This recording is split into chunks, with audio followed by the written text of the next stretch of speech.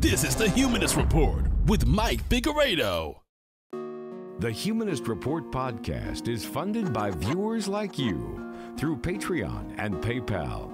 To support the show, visit patreon.com/Humanist Report or become a member at humanistreport.com. Now, enjoy the show.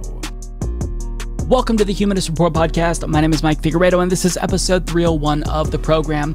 Today is Friday, August 6th, and before we begin, I want to take some time to thank all of the folks who make the show possible. All of our newest Patreon, PayPal, and Twitch supporters who signed up either last week to support us or increased the monthly pledge that they were already giving us, or maybe they even just submitted a one-time donation to us. These are the people who I want to thank. That includes Anne Marone, Crouching Dragon, Sinvidia1, Socialist Maker, Soyborn, Solvim, Space Case Chris, and Teresa Gosnell. Thank you so much to all of these kind individuals. If you would also like to support the show, you can do so by going to humanistreport.com/support, patreon.com/humanistreport, or by clicking join underneath any one of our YouTube videos. So this week we have a bit of a mixed bag here. You know, I'm not really sure how else to spin it. We'll talk about the absolutely depressing outcome of the Democratic Party primary with Nina Turner. On top of that, we'll talk about the end of the eviction moratorium and the pressure that Cori Bush exerted on Democratic Party leadership.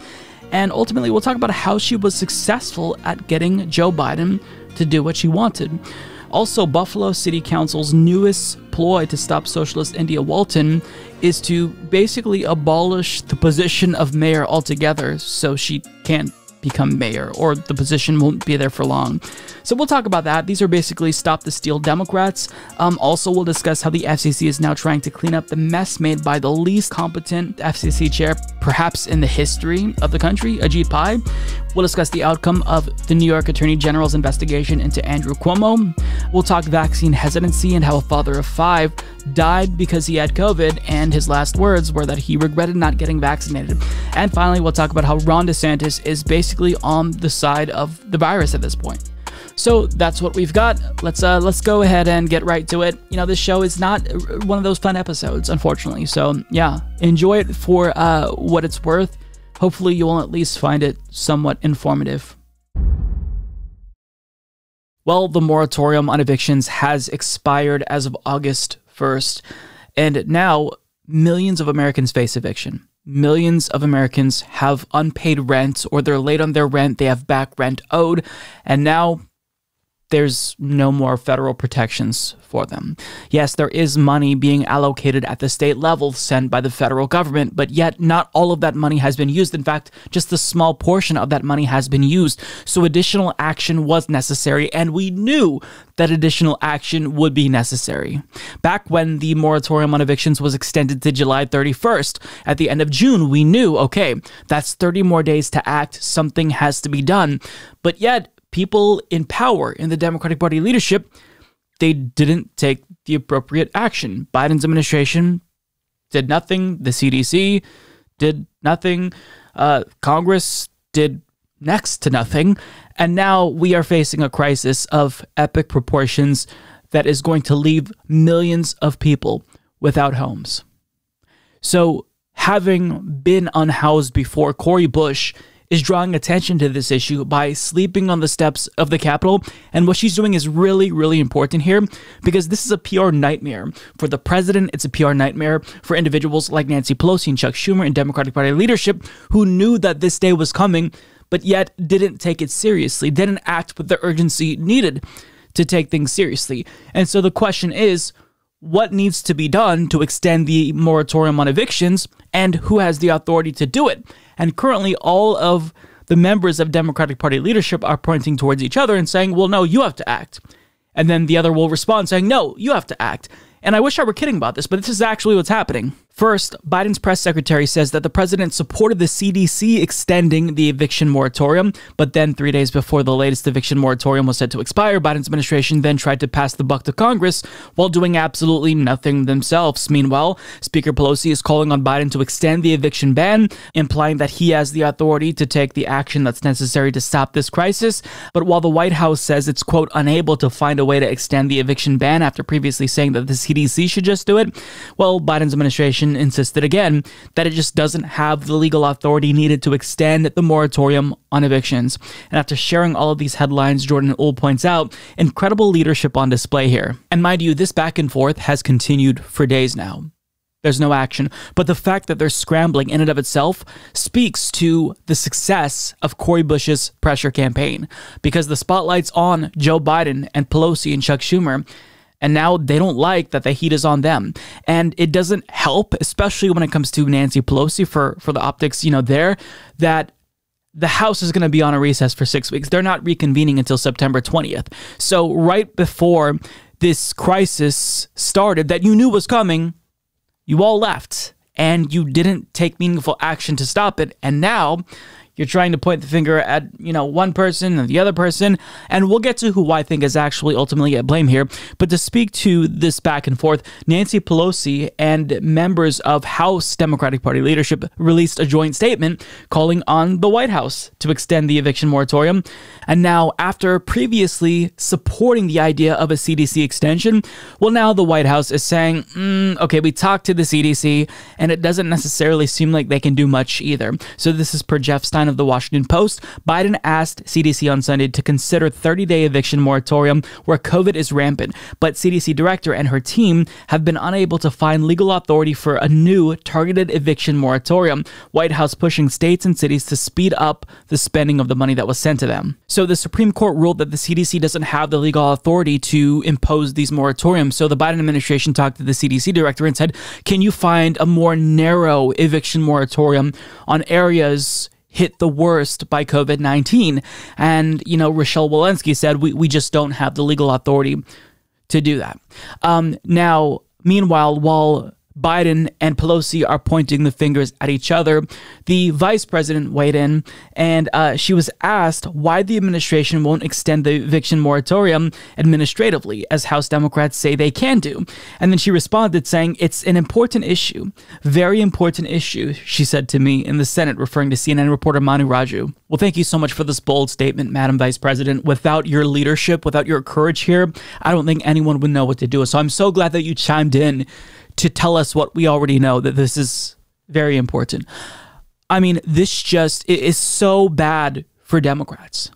And again, I want to remind you that they knew this day was coming, but yet they're scrambling currently because finally somebody, Cori Bush, decided to hold their feet to the fire and draw attention to this issue. We are facing one of the most serious crises in the history of the United States, where millions of people are about to be evicted from their homes.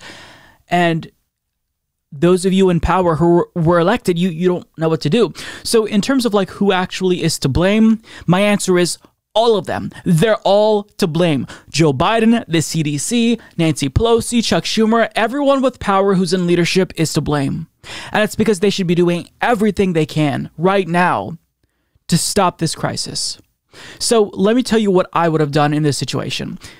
As president, I would have directed the CDC to extend the moratorium on evictions regardless of what the courts had to say before, and then that sets up a legal challenge. Of course, they're going to strike it down, but that buys you a little bit of time. You tell them to extend the moratorium on evictions, and you do what you can via executive order to also maybe embolden the CDC here. And on top of that, while that's happening, the House has to take action to extend it legislatively through Congress as well. So all of these things can be done simultaneously.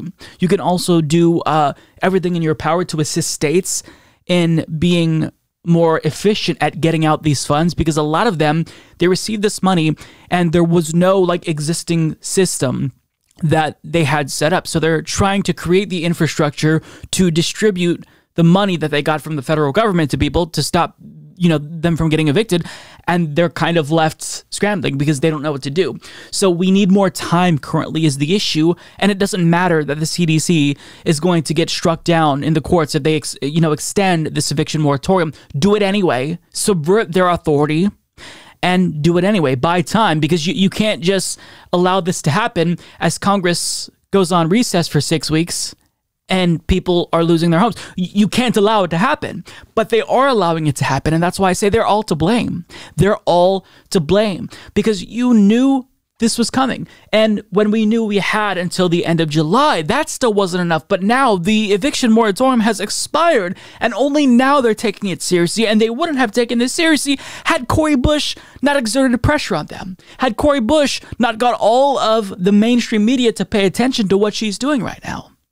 So good on Cori Bush. The fact that Democratic Party leadership cannot get their act together and they're busy playing the blame game is so embarrassing. This is going to be a bad look come 2022. And they should all feel ashamed with themselves for not caring about this issue, because that's exactly what the issue is here. They don't care enough. That's why they're only focusing on this now, because somebody is forcing them to. So this is a huge crisis that we are now dealing with. Who knows how many people have already been evicted? It's bad. Lately, we've been talking a lot about the growing authoritarianism within the GOP, thanks to Donald Trump and his Stop the Steal nonsense. But there's a lot of Democrats who basically are as equally maniacal and nefarious when it comes to subverting the will of the people and hurting democracy if it serves their political interests. So the city of Buffalo in New York, they are considering an entirely new type of governance. I mean, it's not that new, but they're thinking, we'll be charitable here and we'll call it innovatively, right? They're trying to, rather than having like this old antiquated position of mayor, they want to try to create this position of city manager, because perhaps since mayors in the past haven't been great, this is going to be a better way to better serve the people of Buffalo. Now, as I read you the details of this story, this is a brief story, but as I read this to you, question why they would be planning something like this. I mean, there's a bit of a spoiler behind me if you've heard about this story before, but nonetheless, like, think to yourself, what would make them want to do something like this? So the Buffalo News reports the Buffalo Common Council will explore a city manager form of governance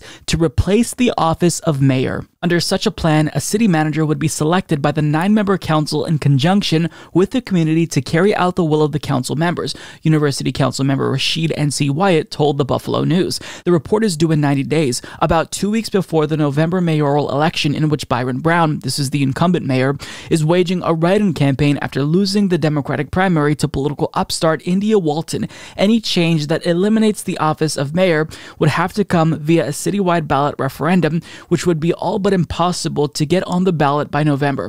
The council, which goes into recess in August, adopted the resolution Tuesday. South City Council member Christopher P. Scanlon voted in the negative, saying a majority of 5 council members selecting a city manager instead of tens of thousands of voters appointing a mayor could lead to some, quote, nefarious behavior. Yeah, I'll say. It's almost as if just subverting the will of the people in order to unilaterally appoint someone to be the mayor or city manager is a bad idea, because that is deeply authoritarian. Now, it's not like parties choosing who the leader will be is unheard of in democracies. I mean, in parliamentary systems, the prime minister is the individual who's the leader of the party who gets the most votes. But here, what they're specifically doing and why it's authoritarian is they're trying to get rid of a role because they don't like the outcome of the election, and therefore they're trying to actively subvert the will of the people. That is deeply authoritarian, and it's nefarious. What this is about is that somebody who they don't like beat the person who they do like.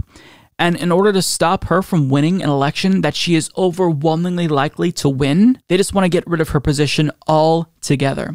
And it is incredibly transparent. And it's bad enough that the individual who she beat, Byron Brown, the 4-term incumbent, he's refusing to concede. He won't concede. He was defeated in the Democratic Party primary by an insurgent socialist candidate, and rather than refusing to concede, he's using a couple of tricks out of Trump's playbook, and he's calling her a radical socialist, and he's running a write-in campaign. A write-in campaign. So these Democrats, make no mistake about it, they are no better than the Stop the Steal Republicans. They are no better than the Republicans in states like Georgia and Texas who are passing these voter suppression laws, voter ID laws, reducing mail-in voting and ballot drop boxes. These Democrats are no better than those Republicans because they're literally trying to rig the process so they create a government that is more favorable to them ideologically. And that is deeply, deeply disgusting and authoritarian. And it really, it goes to show you how far these Democrats in Buffalo are willing to go to stop democracy from taking place. The people of Buffalo elected India Walton. She won. She beat the four-term incumbent. Deal with it. Get over it. You don't get to choose to subvert their will because you don't like who they chose. Too bad. Oftentimes, elections don't go our way. But that doesn't mean that you get to just do away with the position entirely to stop her from becoming mayor. This is insanity. Like, the fact that they're even considering this, they should be embarrassed with themselves. Anyone who voted in favor of this, they should be ashamed of themselves. Just admit that you hate democracy. I mean, imagine if the Senate, which was controlled by Republicans in 2020, if they didn't like that Joe Biden beat Donald Trump, so instead what they chose to do was replace the position of president with prime minister and just like appoint someone to that position so that way they didn't have to deal with Joe Biden taking power. These Democrats in Buffalo, I think, would rightfully call out those authoritarian Republicans who are very clearly and deliberately trying to subvert the will of voters. But when they do it at the local level, they think it's perfectly reasonable. And sure, it's the case that this isn't going to take effect, even if it were to take effect before she, assumes power. But still, if they can get rid of this position altogether and limit the amount of influence that voters have, or if nothing else, scare voters into thinking that their votes are going to be taken away from them when it comes to mayor, if they vote for someone who the city council doesn't like, it's just, mission accomplished for them. So they should be absolutely embarrassed. Every single person who voted in favor of this should be resigning. There should be mass pressure from the people of Buffalo on city council here to get them to all step down, because they are very clearly coming out in favor of getting rid of democracy. And that is disgusting. Like, the thing about democracy is that you need people to buy into democracy. You need people to accept the outcomes of elections. This is what I've been preaching nonstop for months now about the Republican Party. So when people do it on the Democratic Party side, it also has to be called out. Like, this is gross. But I mean, it's exactly what we'd expect from authoritarian, stop the steal type of Democrats. Back in 2020, even individuals like Joe Biden floated this idea of getting superdelegates to override the will of voters if Bernie Sanders was selected, but he didn't have like a majority of pledged delegates. So this isn't the first time that Democrats have shown their authoritarian cards, but this is something that cannot stand. It's something that cannot stand. Anytime Democrats stoop to this level and they're no better than Republicans, they have to be called out and they have to be pressured to leave office and resign, because this is totally unacceptable. Longtime viewers know that I used to talk about net neutrality on this channel all the time, especially in 2017, but also 2018 as well. And even if you've only seen a couple of those videos, I think it was abundantly clear about the point that I was trying to drive home. That Ajit Pai, this individual, not only is he a terrible human being, but he is one of the most shameless industry shills we've ever seen, perhaps, in American government. And I get that the bar is very high to pass, right? Because there's a lot of really corrupt, sold-out people in DC. But this individual, he was former legal counsel to Verizon, and when he was elevated from FCC commissioner to FCC chair, he made it very clear he had one mission and one mission only: repeal net neutrality and ruin the internet, so that way my industry, my people, they actually can make a lot more profit off of people. Now, thankfully, his agenda largely didn't go anywhere, because he repealed net neutrality, got a little bit too greedy because he tried to preempt states from creating their own net neutrality laws, and the court said you can't do that. So now most people live in states where net neutrality is protected. So, he failed there with that mission. And, he did a lot more than that. I think just saying that he was there to repeal net neutrality was a bit of an oversimplification, if I can reflect on the last 2 minutes. He also tried to undo any of the progress that was made throughout the Obama era with Tom Wheeler as the chair of the FCC, even moving towards trying to get rid of zero rating, which is, these regulations on your data and throttling you when you go over. But having said that, he tried to pretend as if he wasn't this big shill for the industry and make it seem as if he actually had another goal there as FCC chair, not just totally operate at the behest of the industry, Comcast, Verizon, AT&T, but he also really wanted to make sure that Americans have access to the internet, even in rural areas. He wanted to bridge the digital divide, as he called it. So he launched this initiative to create the infrastructure needed to bridge the digital divide, right? He wanted to make sure that people in rural areas had access to quality, high-speed internet. Except not only is he corrupt, he's also an idiot. And we're learning now, based on an analysis by a watchdog of the FCC and the industry, that he was horrible at the one goal that he claimed to be so passionate about. And honestly, this is so embarrassing, and this individual should never be able to get a job anywhere like near internet or broadband ever again, even if he is the shill that he was, because the things that he did in an effort to bridge the so-called digital divide, laughable.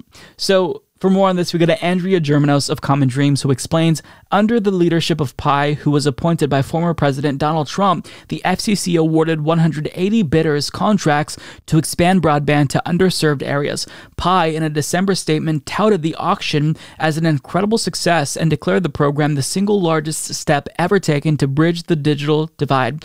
Digital rights advocacy group Free Press dug into those claims and the bids outlined by companies to help purportedly unconnected areas. The group found Pi's program was on track to be one of the most wasteful projects in FCC history in light of bids to cover empty parking lots and urban areas already well connected. Wow.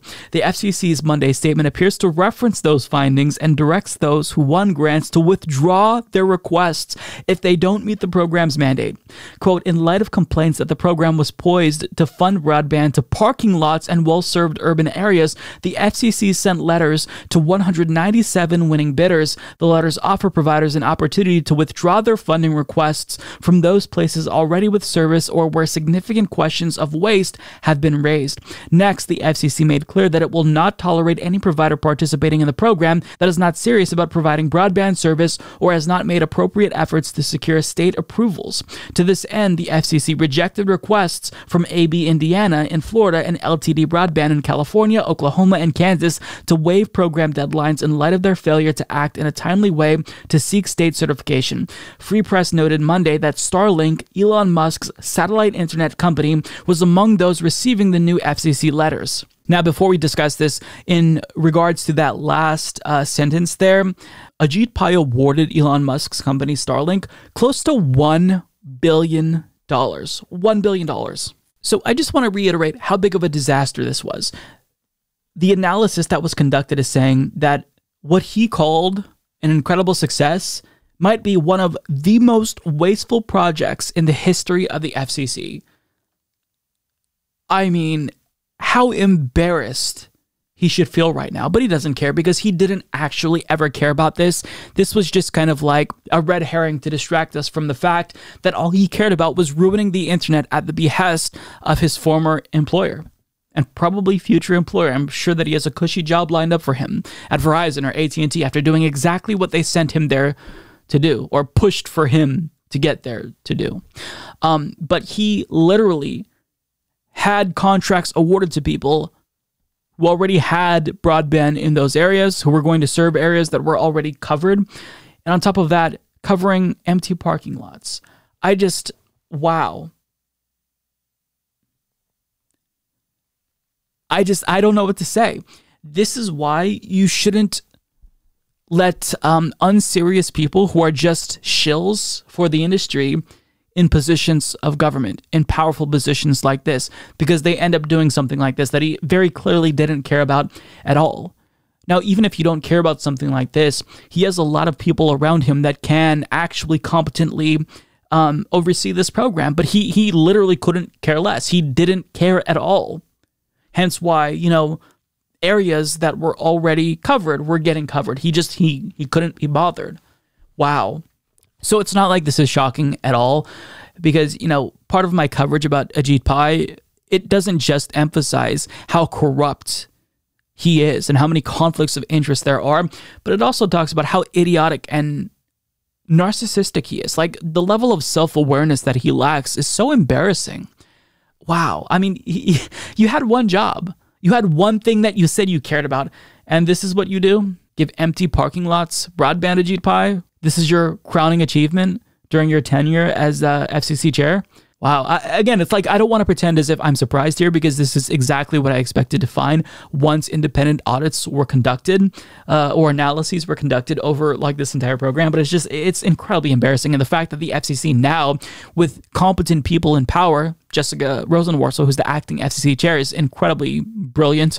But now she's having to go through and like clean up the mess that you made and undo all of the damage that you caused. And you should be embarrassed. Like you should never be able to get a job in government or even in the private sector again, especially as it relates to this, because wow, what an idiot Ajit Pai is.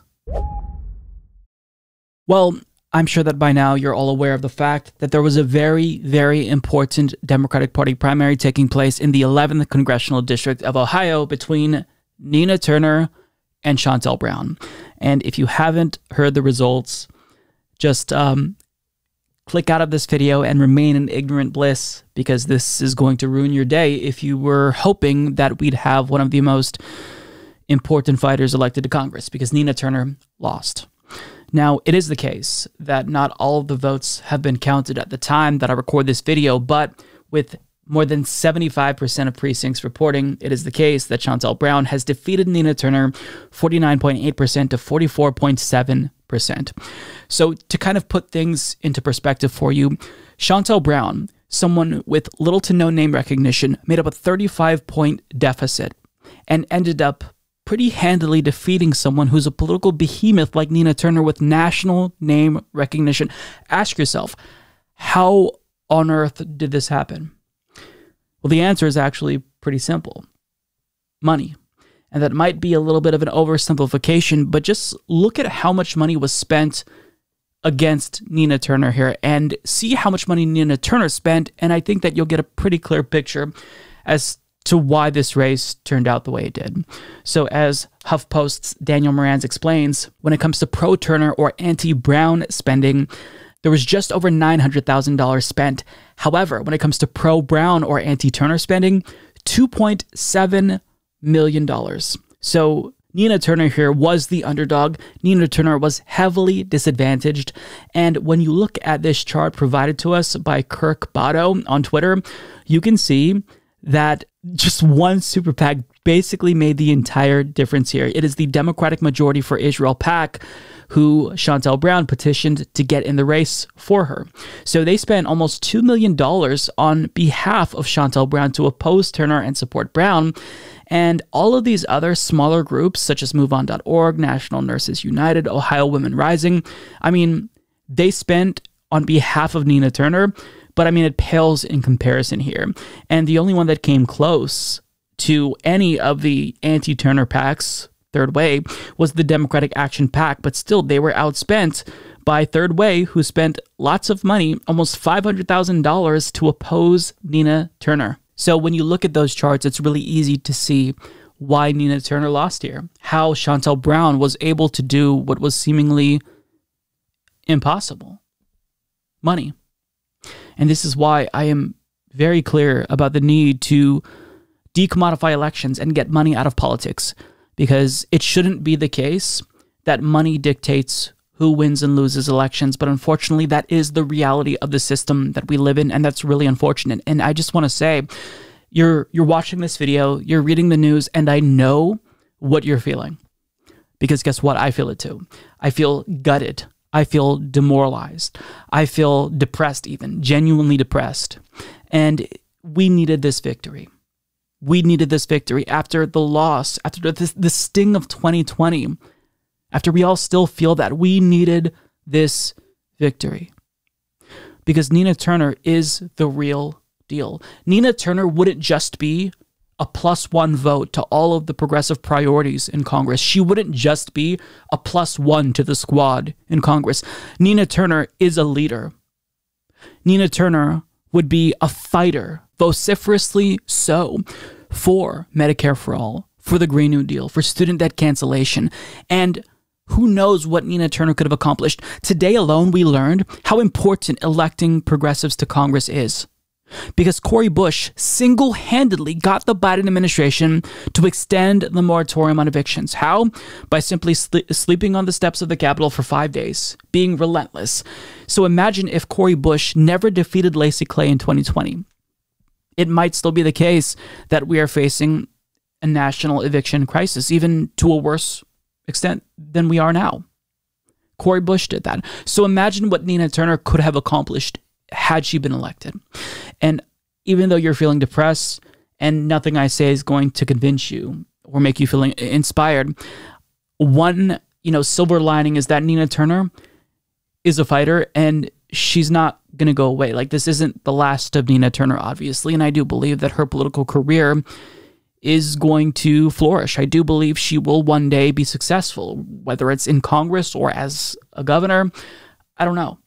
Nina Turner is an icon. She is a leader, and leaders don't just go away with one election loss. Bernie Sanders, he wasn't immediately electorally successful. It takes time. Losses are inevitable. They're baked into the process, but that doesn't make us feel any better. Being reminded of the fact that, losses are inevitable, that doesn't make us feel any better, because the situation is rapidly deteriorating in the United States and around the globe, and we just need one more voice to move us a little bit closer in the right direction. And it's not like Nina Turner was the panacea. It's not like Nina Turner alone could solve all of the country and the world's problems, but just having her there as a fighter would have made a measurable difference.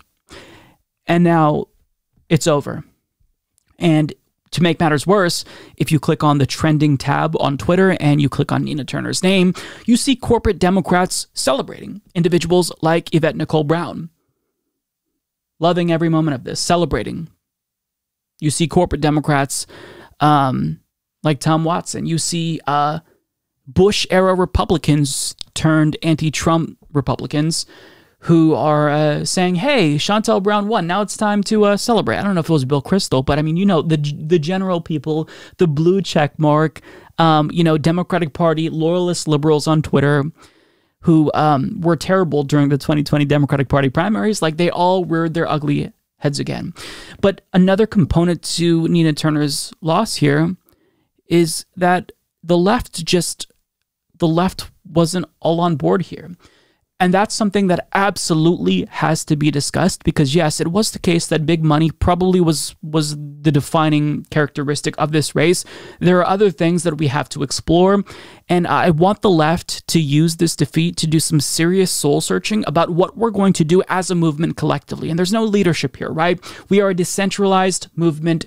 We're a bunch of misfits and edgelords online, so it's not like we're going to form some sort of a think tank and emerge with a consensus. But we have to do some soul searching, folks, just as individuals. Be a little bit introspective about what went wrong. And I'm gonna be frank. There's a lot of leftists who didn't just not participate in this election to help Nina Turner, but actively tried to sabotage Nina Turner. And it happened from the beginning. Like, when I did my interview with Nina Turner to promote her campaign, I saw portions of it clipped out online where people on the left supposedly were trying to disparage Nina Turner. That's incredibly harmful. I saw some podcasts who purport to be on the left quite literally discourage their viewers from donating to Nina Turner, knowing the damage that could cause, because Nina Turner was going to be outspent.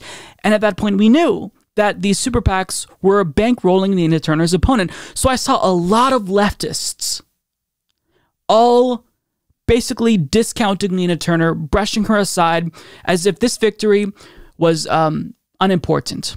Well, now you're going to see the difference. Now you get to see a corporate Democrat like Chantel Brown, who's not going to listen to you at all, who's going to ignore you, who's not going to support Medicare for all, who doesn't support student debt cancellation, who doesn't support housing as a human right.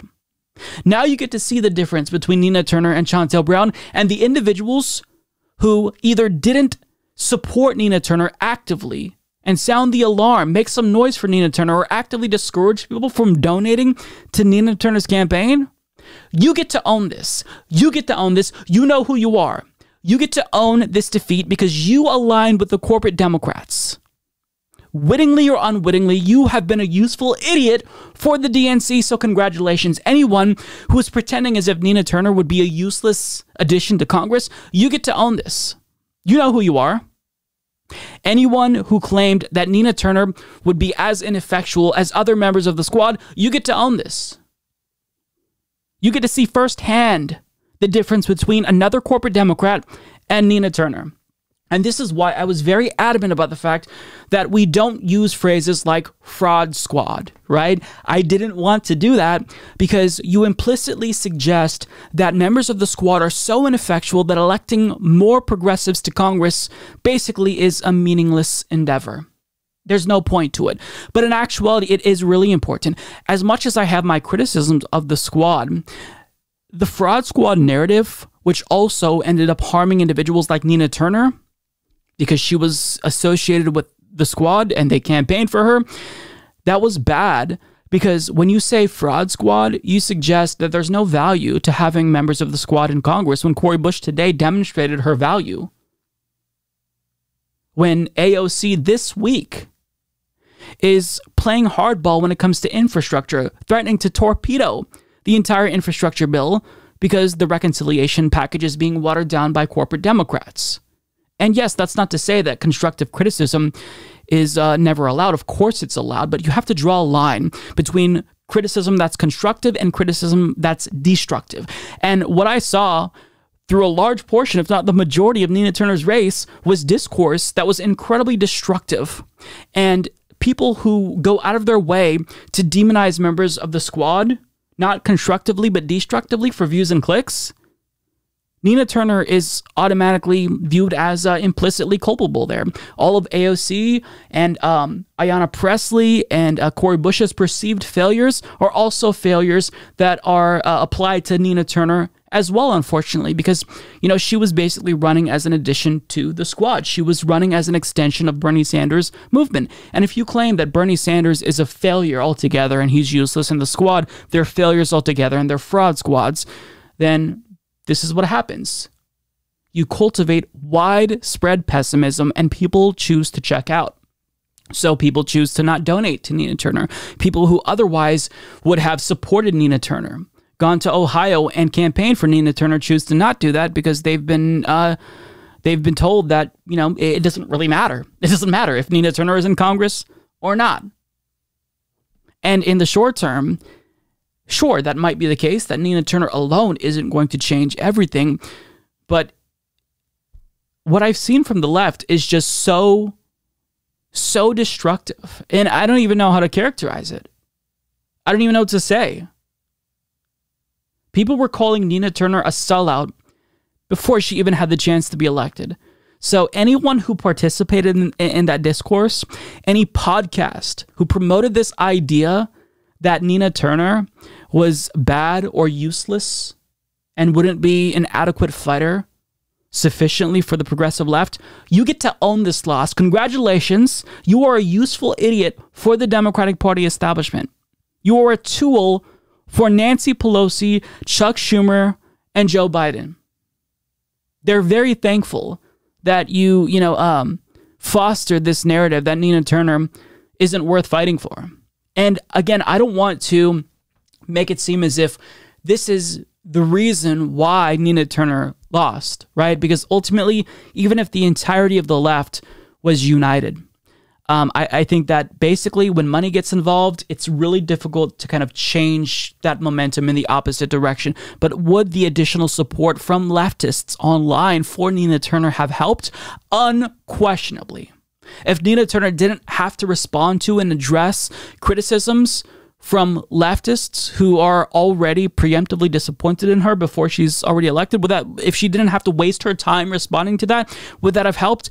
Absolutely. So anyone who pushed this bullshit, you own this fucking mess right here. You own this. You know who I'm talking to. We're going to be upset. We're going to be angry. We're going to be depressed. And if you need to take time to check out of electoral politics for a little bit and stop consuming political news, I think that that's healthy. I think that that's understandable.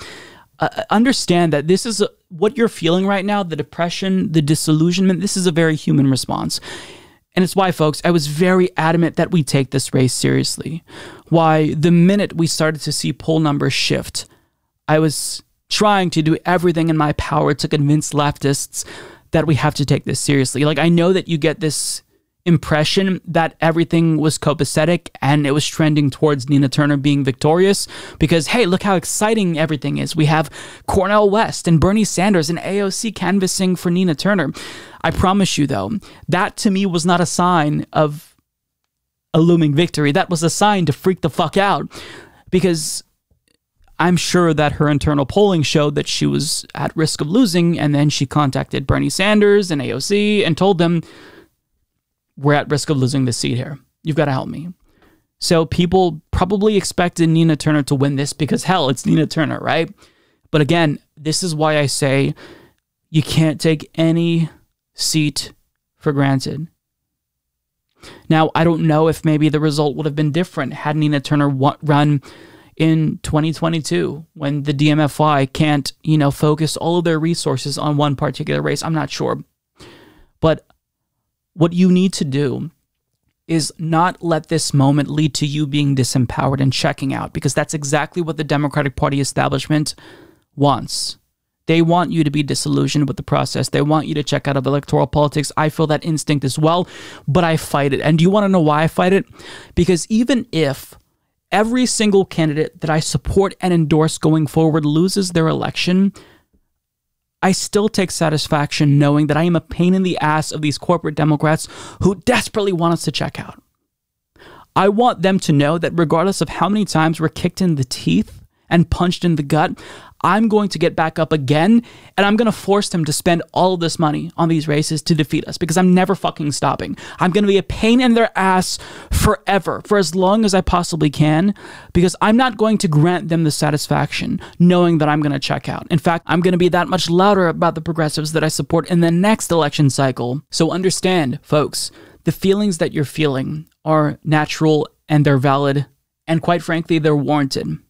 I feel very, very defeated right now, and there's nothing that I can say to make you feel inspired, because look, the system itself is absolutely ruthless, and there's going to be other candidates in the future who, most of which we support, they're going to be defeated by big money like this. But each election cycle, so long as we get another AOC, so long as we get one more Cori Bush and Jamal Bowman, so long as we keep inching closer towards victory, even if it's not at the speed that we need to stop us from going off this cliff, we're still making progress. The fact that they view us as the threat to where they felt it was necessary to spend $2 million, that shows that we do have them afraid.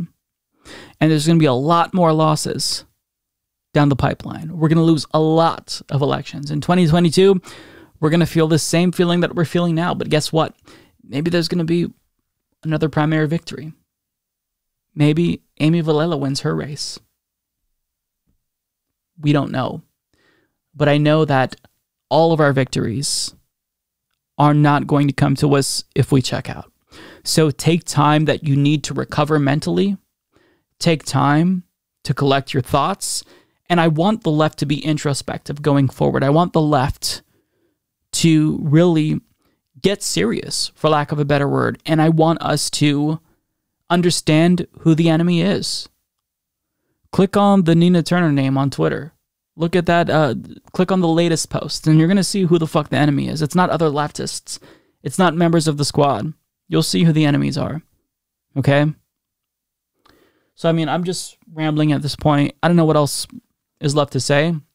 This was a victory that we desperately needed, but unfortunately, we lost thanks to big money.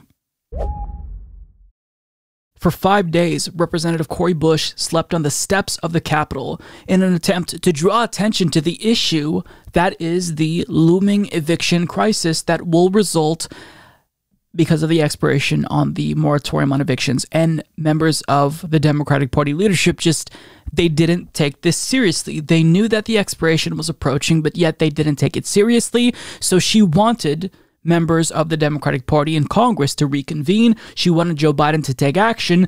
And because she was there for so long, because she was so persistent and relentless and got the media to pay attention, that sent members of the Democratic Party's leadership scrambling, because this is a really bad look. This is a PR disaster.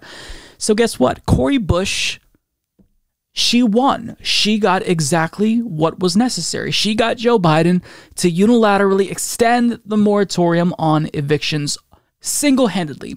So don't be mistaken about this. This is specifically what happens when you elect progressive members of Congress. Had Cori Bush not defeated Lacey Clay in 2020, who knows where we'd be currently, because she had the idea, being formally unhoused herself, to make noise about this. And guess what? It paid off. And this is really, really important. She writes via Twitter, "On Friday night, I came to the Capitol with my chair. I refused to accept that Congress could leave for vacation while 11 million people faced eviction. For 5 days, we've been out here demanding that our government acts to save lives. Today, our movement moved mountains." And that is exactly right, because as Jeff Stein of the Washington Post points out, Biden administration expected to announce new ban/limits on evictions. Details TK.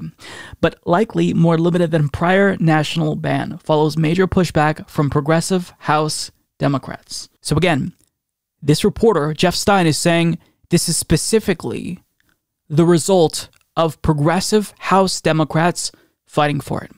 And while Cori Bush remained on the steps of the Capitol to fight for an extension on the moratorium on evictions, AOC has been threatening to torpedo the infrastructure bill. And that's really important given that the reconciliation piece is getting watered down by the conservatives in Congress. So basically the point that I want you all to see me make here is that it is really important to get members of Congress who are progressive elected. Nina Turner could have been another voice here to fight for us. And sure, there would have been times maybe where Nina Turner does something that I disagree with. She makes a political calculation that I don't like or makes me feel uncomfortable, or she isn't there when I need her to be for a particular vote.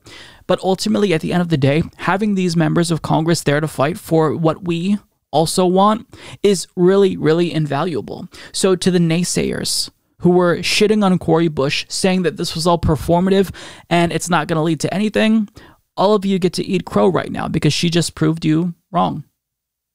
Yeah, she actually cares. She actually cares. And think about what she got Biden to reveal here. She got him to implicitly reveal that he was lying because, as Sam Sachs points out, this comes after the White House repeatedly said it didn't have the authority to do it. They were lying, just like they're lying about all the other stuff they claim they can't do. Remember when they claimed they can't wipe out student loan debt? And that's exactly it. So she bought millions of Americans more time. So the moratorium on evictions was extended, and now Congress has to take action necessary to address this legislatively.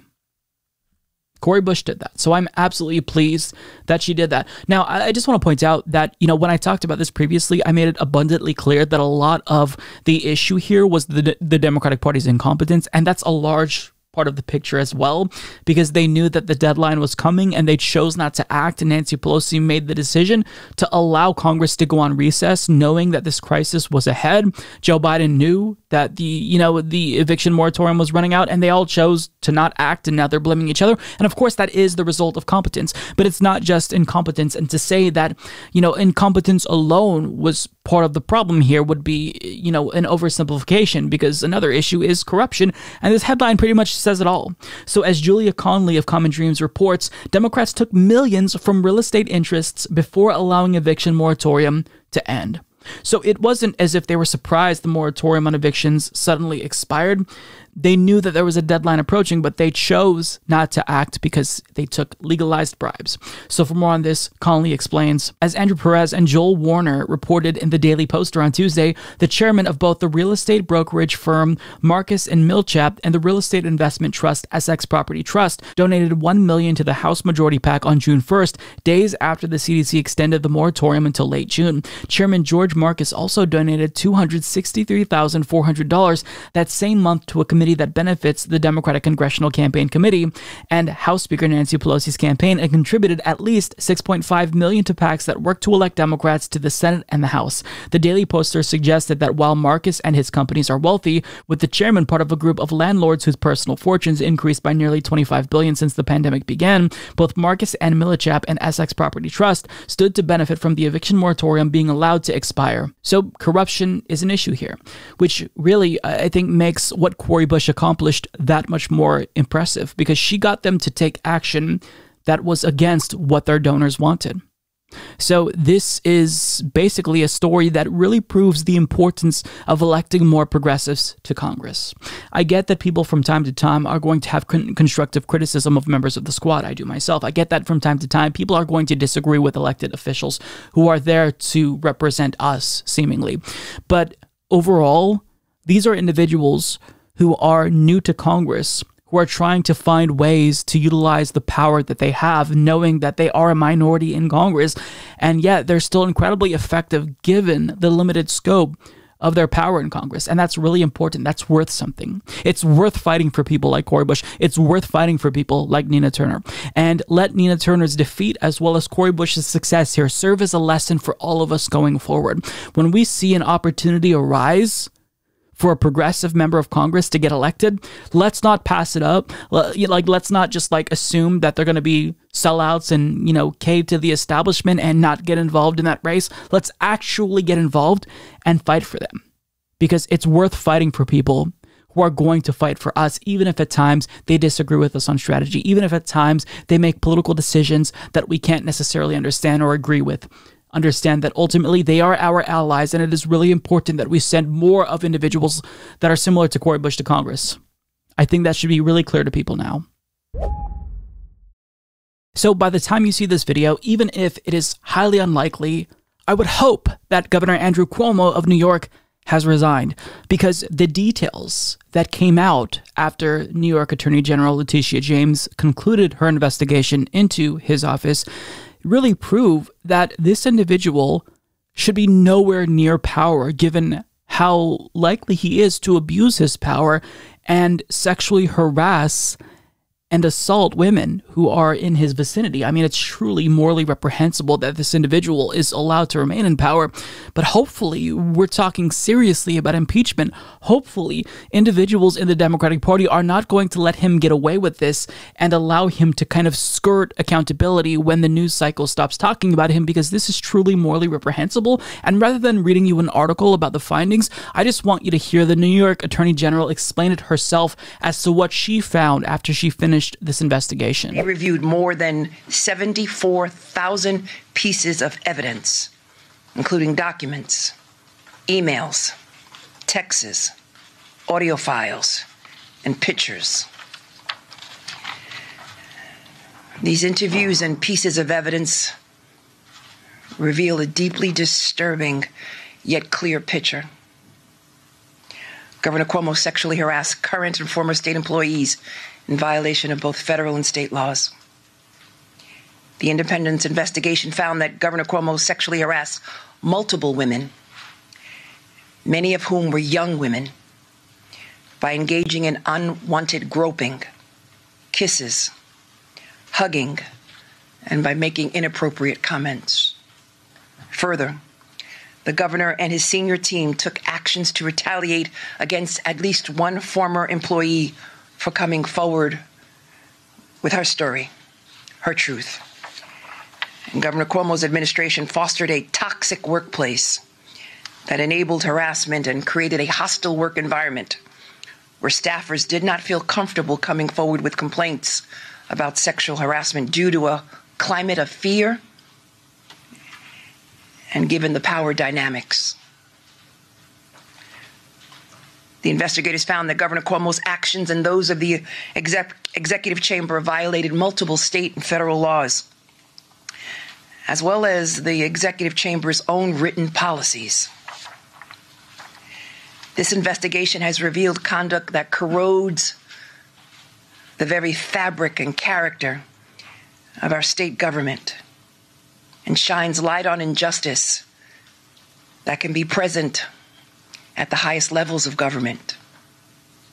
But none of this would have been illuminated if not for the heroic women who came forward. And I am inspired by all the brave women who came forward. But more importantly, I believe them. I do too. Now, in spite of the tens of thousands of pieces of information and evidence that she reviewed in this case, Andrew Cuomo is just denying all of it. Literally All of it. Very Trumpian of him. He says, I want you to know directly from me that I never touched anyone inappropriately or made inappropriate sexual advances. Cuomo said, I'm 63 years old. I've lived my entire adult life in public view. That is just not who I am, and that's not who I have ever been. Yeah, except nobody buys this now. Nobody buys it. And even Joe Biden, the president of the United States, has called on him to resign. So that is as much political pressure as you could basically expect from a sitting official, but that's not all. Congress members from New York are also calling on him to resign, some for a second time. As Politico's Aaron Durkin explains, on Tuesday, Senators Chuck Schumer and Kirsten Gillibrand again called for him to quit. Representative Jerry Nadler, Carolyn Maloney, Brian Higgins, Nydia Velázquez, Richie Torres, Yvette Clarke, Kathleen Rice, Grace Meng, Adriano Espaillat, Jamal Bowman, Mondaire Jones, and Alexandria Ocasio-Cortez issued a joint statement saying Cuomo should face impeachment if he will not resign. The group cited Cuomo's own statement from 2013 calling for the resignation of then Assembly member Vito Lopez over sexual misconduct allegations, saying there must be a zero-tolerance policy towards sexual harassment. We agree, the members of Congress said. So what's frustrating is his refusal to even entertain the idea of him resigning amid a very serious scandal. And it's not like this is the only scandal that Andrew Cuomo is dealing with. There's also the nursing home scandal where there are lots of deaths because of him. And he hid that information. So it's deeply, deeply frustrating to see this, but thankfully it seems as if Democrats are trying to hold one of their own accountable. And in fact, Assembly Speaker Carl Heastie is saying that he's already going to expedite the impeachment process if he doesn't willingly step down. And this is incredibly important because if the Democratic Party, collectively speaking, wants to be taken seriously, wants to be seen as actual allies to the Me Too movement, they actually do need to hold individuals accountable. So I am pleased to see someone in the Democratic Party finally face mass calls to resign, because we already saw what happened when Tara Reade came forward in 2020 with allegations of sexual assault against Joe Biden. I mean, she was largely disregarded. She was smeared. And I think that that's incredibly morally reprehensible. It shows a lack of moral consistency on Democrats. And it's important that they really hold their own accountable here and live up to the principles that they espouse. And on top of that, it's worth noting that CNN also has chosen to not hold one of their own accountable, Chris Cuomo, Andrew Cuomo's brother, who is basically advising his brother on how to deal with sexual harassment allegations after bringing him on multiple times for puff pieces.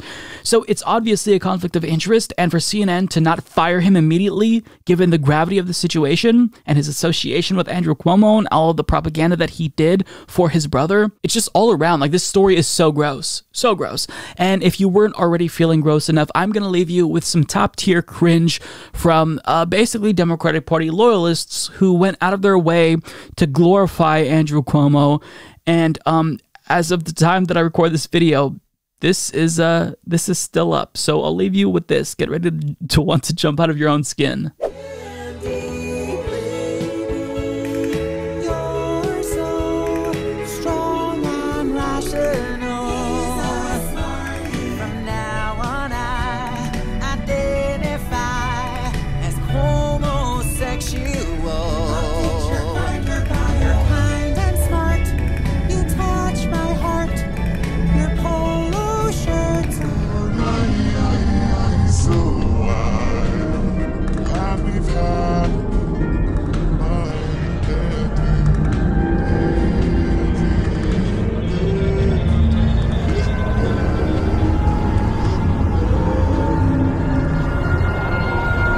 Sexually harass current or former state employees.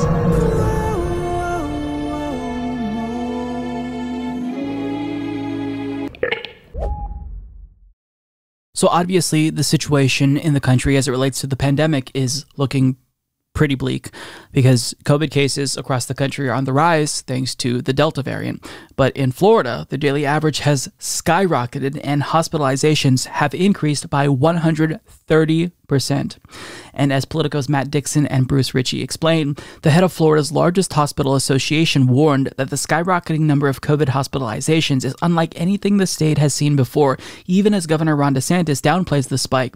The Florida Hospital Association on Monday reported 10,389 COVID-19 hospitalizations, the most statewide during any point in the pandemic. This follows CDC reporting over the weekend that the state had more than 21,000 new coronavirus infections on Friday. It was the highest one-day total for Florida, which now makes up roughly 1 in 5 new cases nationally. About 95% of those hospitalized are unvaccinated, and Mary Mayhew, the president and CEO of the Florida Hospital Association, said the Delta variant that is sweeping through Florida is infecting young and unvaccinated people and is much different than the previous strain. Now, while the governor of Florida, Ron DeSantis, has thankfully finally encouraged people to get vaccinated, well, simultaneously, he's doing other things that are literally stopping people from trying to contain the spread of the virus. And I can't read what we're about to read and not come to any other conclusion than Ron DeSantis is just pro-COVID-19. Like, there's no other way to interpret this. So as Florida's coronavirus infections continue to soar, public health officials and local elected leaders have pressed the DeSantis administration to take more drastic steps to get the virus under control. DeSantis, however, has maintained a strict no-mandate approach to the virus, including touting an executive order last week that prohibits school districts from requiring masks in K-12 facilities. He also vowed to fight any cities or municipalities that try to institute COVID restrictions, including mask mandates or lockdowns. So, I mean, this is pure insanity. Ron DeSantis needs to prove to us whose side he's on. Is he on the side of Florida, Floridians, and humanity, or is he actually on the side of the virus? Because he's going out of his way to make us less effective at fighting the spread of the virus. Masks work. It's the easiest thing that can be done to try to contain the spread of the virus. And when it comes to K-12 schools, many of those children are not eligible to get vaccinated. So he's saying, no, you can't wear masks, even if many of you can't take the vaccine. Those under 11, sorry, I know that you can't get vaccinated, but you also can't wear masks. I mean, this behavior here is sociopathic. It borders on psychopathic behavior. This is just insane. It's insane. And he's doing all of this, putting the lives of children at risk, all to virtue signal to his far-right base to run on something, to suggest that, he fought against this woke SJW mask mandate or whatever. He's going to run on this as if it's a positive, when people should be looking at him as one of the biggest supervillains on the planet because of all of the blood that he has on his hands. So in the event you're a school in Florida and you don't want to comply with his ban on mask mandates, well, what happens? Well, you'll be punished. So as CNN reports, Florida's largest school district said it's worried about funding if it does not follow Governor Ron DeSantis' executive order preventing the implementation of mask mandates in schools. Miami-Dade County Public Schools previously said it planned to revisit its mask optional policy due to new guidelines issued by the U.S. CDC last week that recommended localities encourage all teachers, staff, students, and visitors in schools to wear masks indoors, regardless of vaccination status. Miami-Dade, the nation's fourth largest school district, returns to school August 23rd. So, I mean, if schools in Miami-Dade do the right thing and they require masks, then they get penalized for it. They lose funding. And then, as a result of losing funding, that also makes them less equipped to deal with the virus. They're unable to purchase hand sanitizer, soap, other things that they can do to try to mitigate the spread. It's just, the situation is already grim in the United States and throughout the world because of this pandemic, and then you have individuals like Ron DeSantis going out of their way to make it worse, literally fighting on the side of the virus. I mean, functionally, he's pro-COVID-19. There's no other way to interpret this. Like, there are some Republicans in the United States who genuinely want the virus to go on forever, seemingly because this gives them more political power. They can run on how anti-lockdown they were. I'm not necessarily sure what their motivations are, but their motivations don't matter. What matters is their actions and what they're doing. And what he's doing here is incredibly disgusting. It endangers children, and people are going to die because of this school. And it's sickening. So I mean, you'd think that this would be the death of his political career, given how poorly he's handled COVID-19.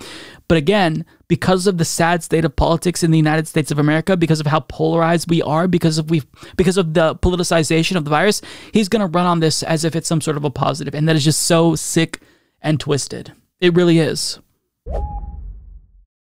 I've long maintained that vaccine hesitancy is one of the most serious issues in the United States, because if we don't actually reach herd immunity in the United States, then who knows how long this pandemic is going to go on, and it's only a matter of time before a new mutation emerges that renders our existing vaccines useless. I would very much like to return to normal, so if you haven't gotten vaccinated, please get vaccinated. Now, the silver lining about the Delta variant ravaging, counties across the country is that it is leading to a little bit of an uptick in vaccinations, thankfully. Now, we are a little bit late on our goal. Biden did say that he wanted at least 70% of Americans partially vaccinated by July 4th. That didn't happen, although at least 4 weeks later, we passed 70% of the country being partially vaccinated.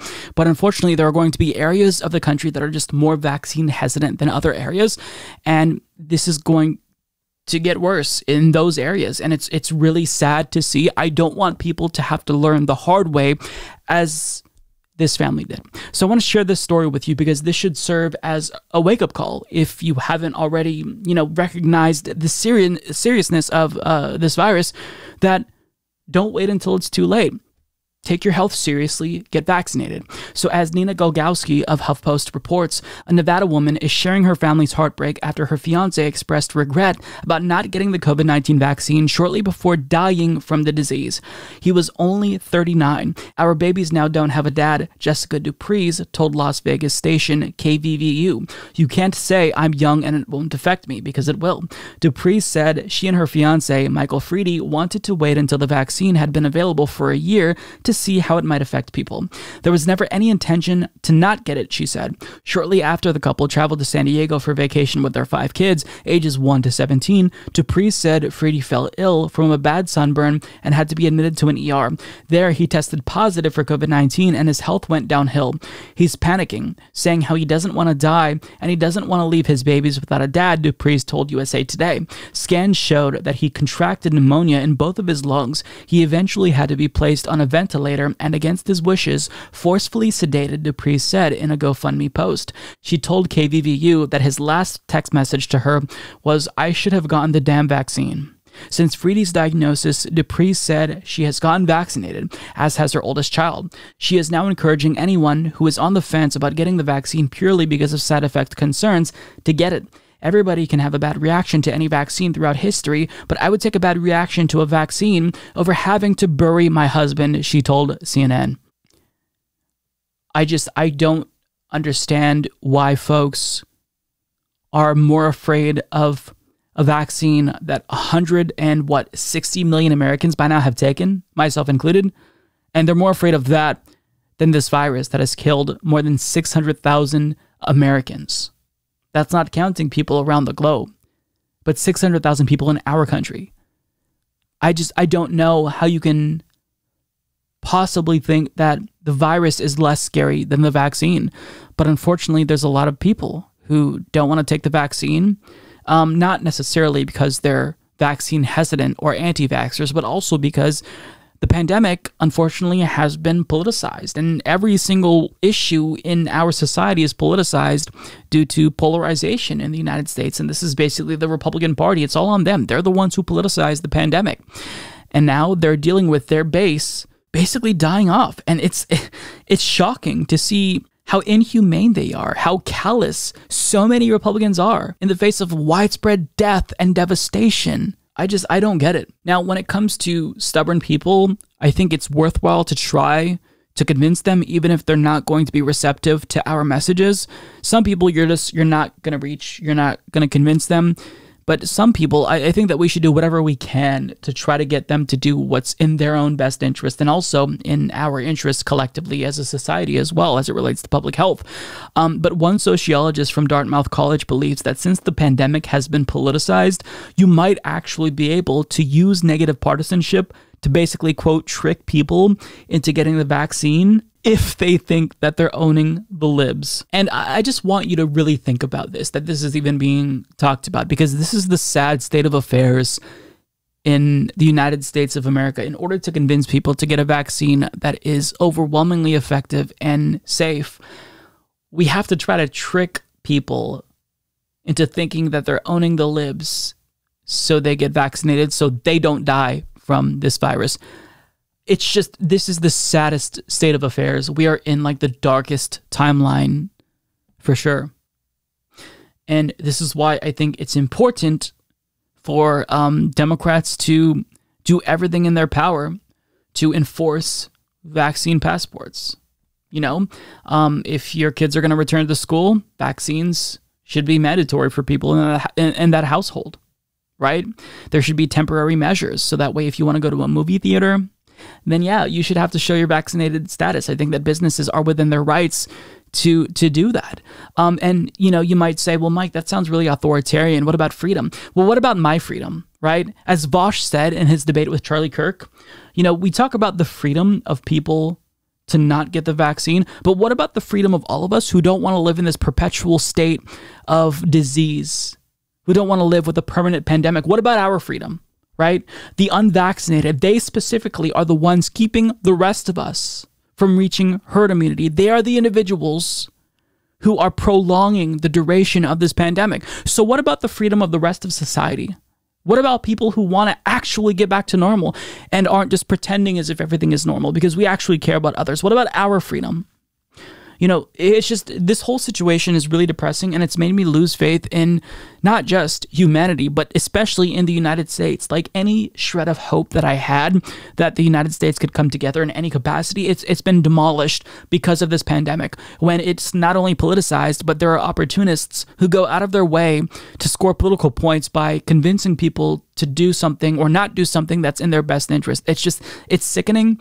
It's gross, but this is the reality that we live in, so we have to do everything in our power to fight and change what's in front of us, because this is unsustainable.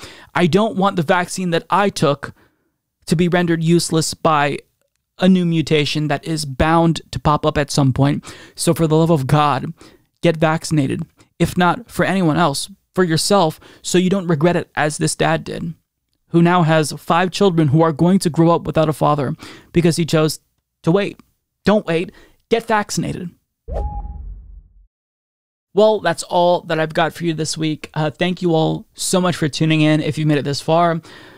Folks, it's really difficult to talk politics right now. I know a lot of you feel really demoralized and you just want to check out of politics.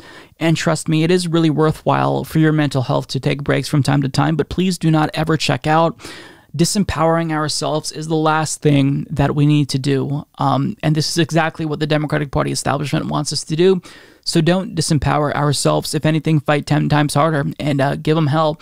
So that's all I got, folks. Thank you all so much. Thank you so much to our Patreon, PayPal, YouTube, and Twitch subbers. You all are just truly incredible. You help us not just to survive, but thrive as well. I will see you all next week. I am Mike Figueredo. This has been the Humanist Report. Take care, everyone.